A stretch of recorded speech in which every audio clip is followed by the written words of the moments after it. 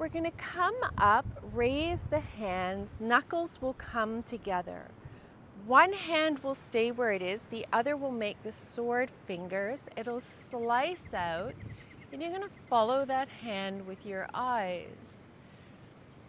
And we're going to come back up, fist comes back to center.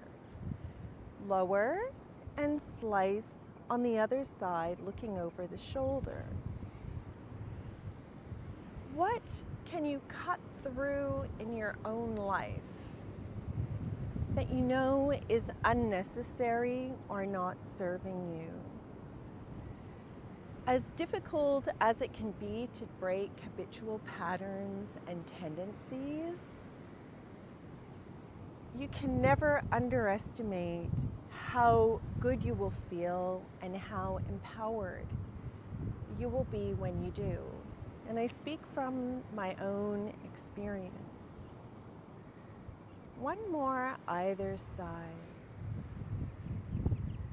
Keep your movements as fluid and precise as possible. Come back to center. Allow the knees to stay slightly bent. Turn your knuckles over.